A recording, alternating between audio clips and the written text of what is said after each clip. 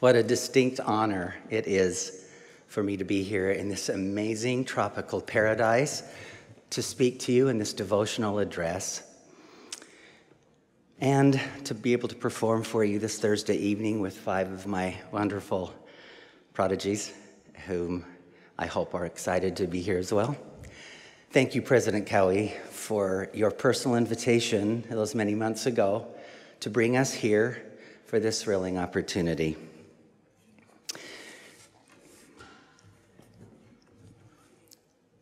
To start, I want you all to know that as I considered the topic for today, I was deeply impressed by the Spirit with one particular topic of the many that I was considering. The value of the soul. I want each of you to know that our Heavenly Father and His magnificent Son, Jesus Christ, knows you and me personally by name. They love us unconditionally, and they care about each one of us and that we succeed in this mortal life. Because we are God's children, His royal offspring, the value of our souls is enormous. You'll remember that in His early ministry, the Savior taught, unless we become as little children, ye shall not enter the kingdom of heaven. Well, what does that mean? So let's think for a moment about the characteristics of children. Children, as you know, at least most of them, are loving, kind, they're giving, trusting. From their innocence and their joyful excitement for life, their amusing antics, they often make us smile and laugh. Little wonder why our Savior adored children so much. Here are instances of little ones that I thought you might enjoy, and these are true instances. Children were lined up at the cafeteria of a Catholic school for lunch. At the head of the table was a large pile of apples. A nun had written a note, "Take only one. God is watching." Moving through the line to the end of the table was a large pile of chocolate chip cookies. A boy wrote a note, "Take all you want. God's watching the apples." During the bishop's talk one sacrament meeting, there was a loud whistle from the back pew. Gary's mother was horrified, and she pinched him into silence. And after the meeting, she asked, "Gary, whatever made you do such a thing?" Gary answered soberly, "Well, Mom, I asked Heavenly Father to teach me to whistle, and He just then did." And this little 4-year-old girl prayed, "And forgive us our trash baskets as we forgive those who put trash in our baskets." Adorable. A small boy was overheard praying, "Lord, if you can't make me be a better boy, don't worry about it. I'm having a great time as I am." And one morning, a mother decided to make pancakes for her 2 young sons, Tyler, age 7, and Johnny, age 4. But to her surprise, the boys began to argue over who was to receive the first pancake. Well, seeing this as the perfect opportunity to teach her young sons a gospel lesson, she said, "Now, boys, if Jesus were here, He would say, 'Let my brother have the first pancake.'" To which Tyler quickly replied to his younger brother, "Johnny, you be Jesus."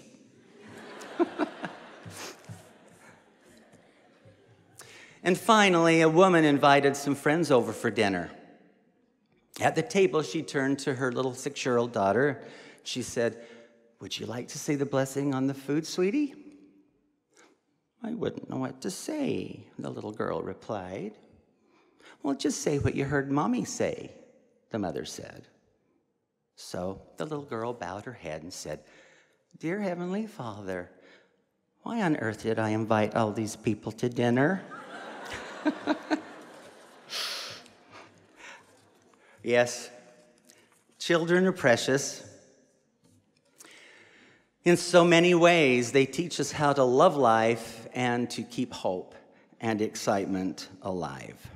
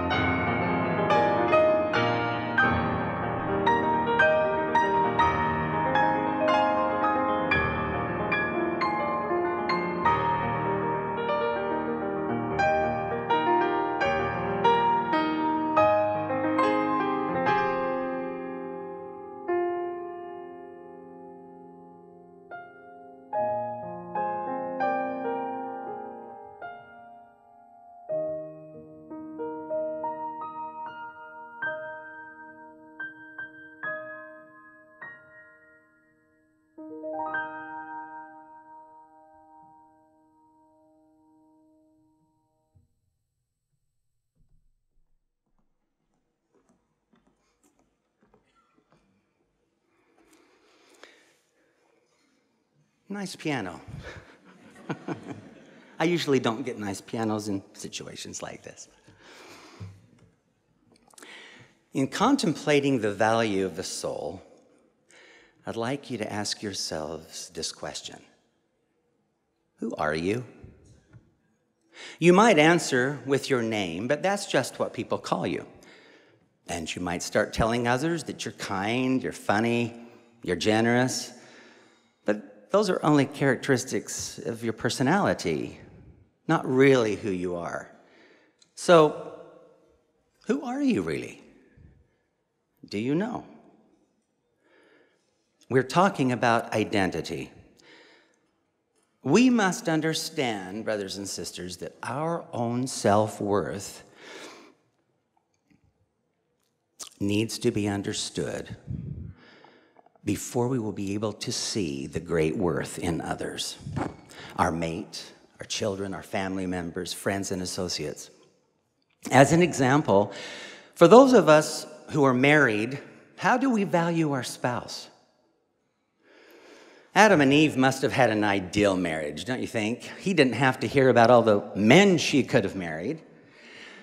And she didn't have to hear about how his mother cooked. And then there was the time a senior citizen's cell phone rang while he was driving down the freeway. Answering, he heard his wife's voice urgently warning him, "Herman, I heard on the news that there's a car going the wrong way on I-40. Please be careful." And Herman said, "It's not just one car, it's hundreds of them."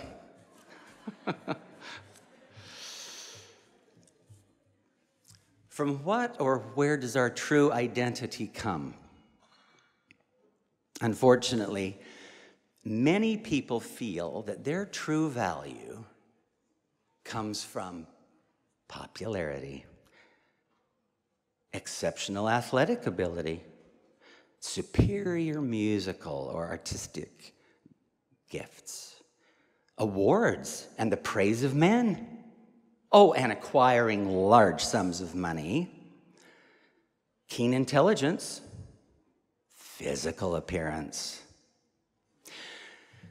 Now, there's nothing wrong with bodybuilding, excelling in sports, achieving awards, and mastering musical instruments, amassing large sums of money, or receiving accolades from colleagues. But we must not allow our identities to be founded on these hollow, superficial things, which can actually create within us false security. Let me introduce you to my youngest prodigy here today, Parley Brooker.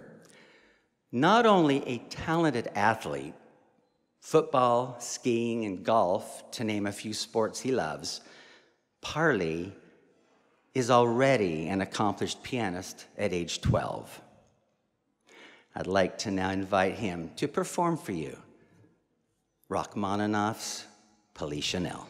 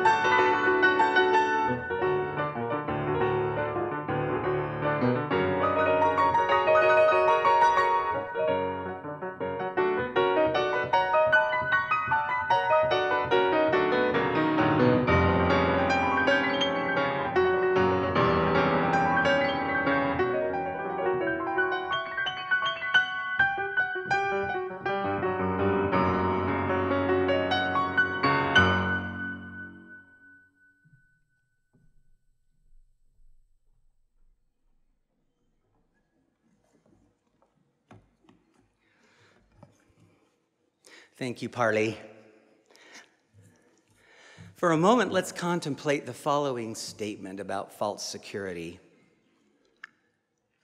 profoundly expressed by our late apostle, Elder Neil A. Maxwell. He was one of my favorites because he always said everything so well. Quote, "Think for a moment how different it would be if people took on that physical appearance which would reflect distinctly how well they were doing spiritually. How would some of today's beautiful people really look? A highly publicized movie star, beautiful though she might be physically, if her life were fully represented in her appearance, might be ugly, perhaps with a hunched back, a prune face, or a withered arm. How ironic it is to be jealous of someone who has a pretty figure or a handsome face, but who is a spiritual cripple." Close quote. Magnificent apostle. I'm quite certain that God doesn't care about achieving vast honors of men or whether or not we're unattractive. He's not interested in medals, trophies, nose jobs, and tummy tucks. He's not interested in those. But he does care that we understand the incredible value of the soul that comes from true identity, from our understanding that we are children of God. Now, once during a teaching moment, a bishop held up a $100 bill and asked the gospel doctrine class who would like to have it. He said, "Now I will give this to one of you, but first let me do something." He then crumpled the bill up in his hand until it disappeared in his fist. "Okay," he said, "now who still wants it?" Well, everybody was chuckling. The class members looked at each other like, "Really? Okay, all right, but let me do something else to it." He threw the bill on the floor, and he started to stomp on it, and he ground it into the ground with his feet and his heel of the shoe. "Now, who would want this $100 bill?" he said, and everybody's hand still shot up.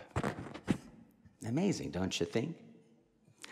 But what he said next really made that class think. "Brothers and sisters," he said, "why is it that no matter what happened to this $100 bill, whatever it had gone through, wherever it had been, you still would take it?" Well, it's because you still recognized its value. Nothing it had been through could change its value one bit. Wow. In like manner, the Master placed great value on people during his lifetime.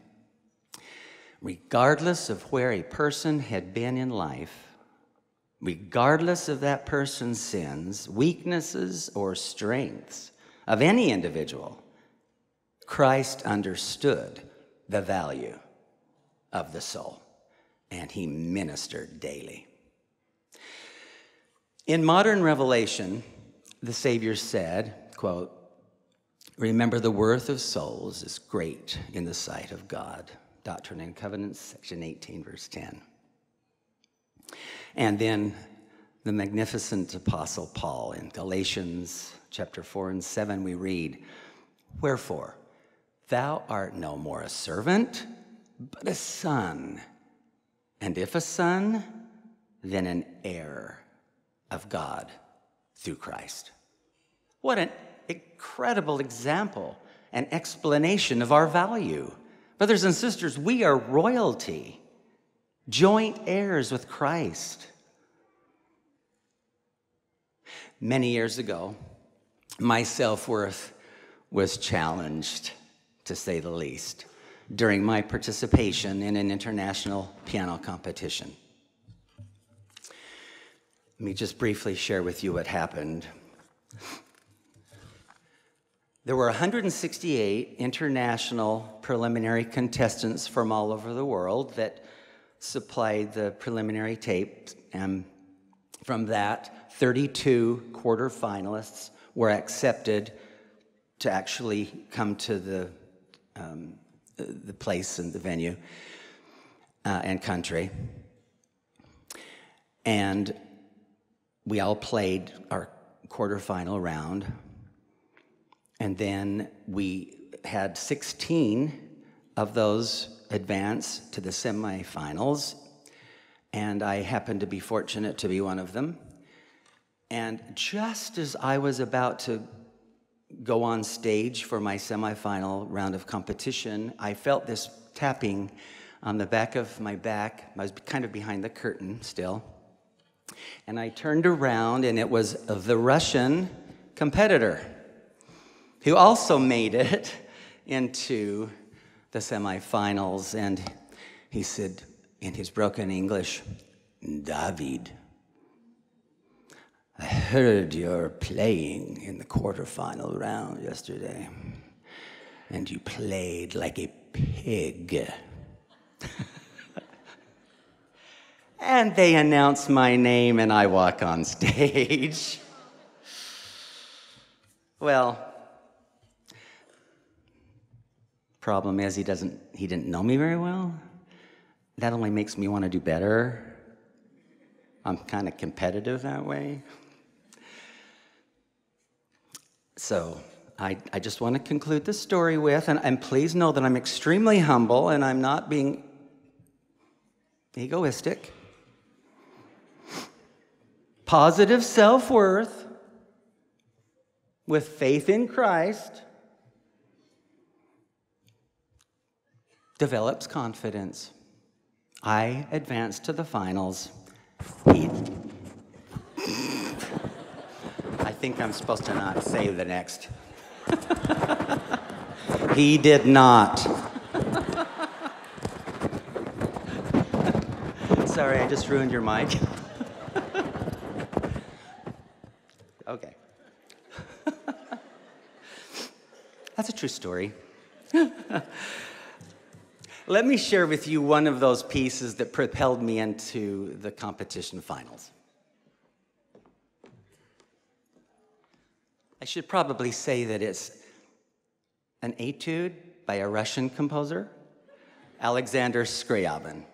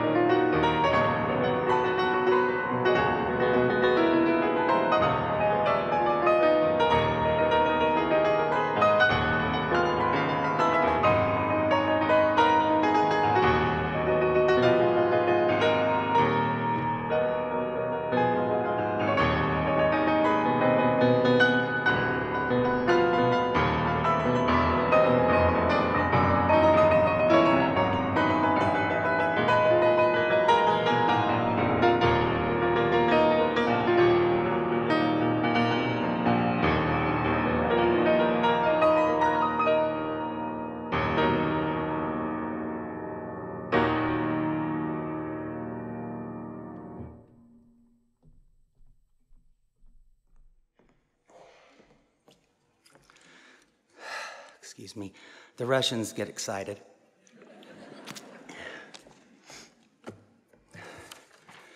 My young brothers and sisters, we've just got to stop allowing other people to tell us whether we're good enough, attractive enough, rich enough, famous enough, desirable enough. Stop it. Just stop it. We should only care about what Heavenly Father says about us, that we are of immense worth. In so doing, however, we must be aware of the great destroyer who is working daily to destroy your self-concept. You know, the great destroyer is the great deceiver, the ultimate lying liar, who will stop at nothing to separate us from God. His tactics really haven't evolved much since the garden, but he's certainly adept at staying ahead of the curve. The great deceiver's specialty is his keen interest in your feelings and opinions and personal preferences. He's quite progressive that way and wants to hear all about it. Your concerns are his concerns, and he knows exactly which rendition of Jesus is pertinent to your cause. Lately, it is likely to be a socially relevant, liberal Jesus who somehow cares more about your truth than the truth he came to personify, proclaim, and die for. The deceiver dishes out a new gospel. And I hate this, just so you know. I don't like that word hate, but this one thing I do hate: the gospel of your own truth. Have you ever heard it, brothers and sisters? Oh, my truth is. And then he whispers to all of us, that's much better. To be clear, he won't tell you to give up your faith in Jesus, but that obviously some of his outdated theology needs revamping because it no longer works today. A good chunk of it is offensive enough to be considered a hate crime, especially that bit about marriage and sexuality. I mean, Jesus told his followers to love one another, not judge one another, right? So who are you to judge how others love? That's just how stealthily and insidiously the father of lies leads members of this church astray. He distorts God's word and presents new, different gospel to each generation. And he knows how to place deceit in our hearts. He's well acquainted with our carnal desire to rule and worship ourselves. And he's happy to show us how. Simply put, Satan wants to destroy people. He wants to thwart God's kingdom and purposes and plans. He wants to hurt the people God creates and loves. He wants to wreak havoc on those who are chosen by discouraging, disarming, and derailing us. He wants to confuse people and lead them away from the truth of who God is. He wants to kill and destroy the soul of every man, woman, and child. But guess what? We don't have to be duped. Jesus told his disciples, you remember Matthew 24? Take heed that no man deceive you. And I might want to add, he's not even a man. This warning is applicable to every biblical topic and all aspects of our daily Christian walk. There's only one way to prevent the great deceiver from having great influence in our lives. We must focus on Jesus, the Christ. His truth, his words, and the gospel he came to proclaim and die for so that you and I would never again be separated from God.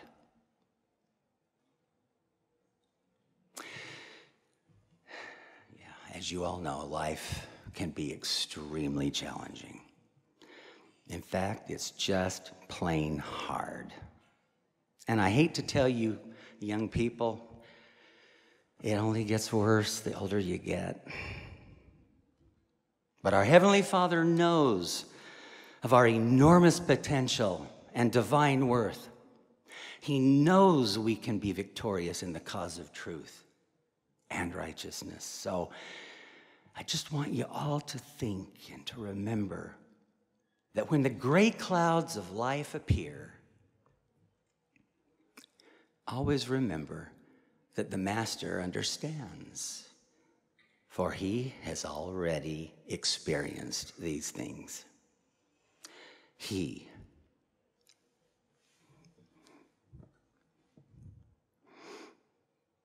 is the perfect example for us to follow, and will always be here for us if we but allow him to be the great dominating force in our lives. No, he's not going to barge into our lives, but he does stand at the door and knocks. You and I must let him in. One of my very favorite scriptures for many, many years in the Gospel of John, chapter 15, verse 5, and I want you all to remember this. Remember this daily, because I've learned this principle through my life, and it's so completely true. In John chapter 15, 5, the Savior said, I am the vine, ye are the branches. He that abideth in me, and I in him, the same bringeth forth much fruit. For without me, ye can do nothing.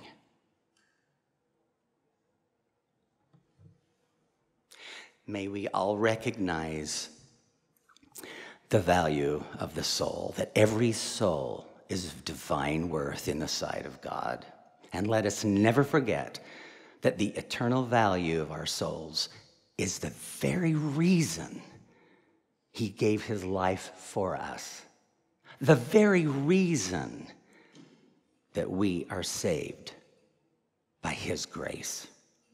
I so testify in the name of him whose church this really is, even the Master, our Lord and Savior, Jesus the Christ. Amen.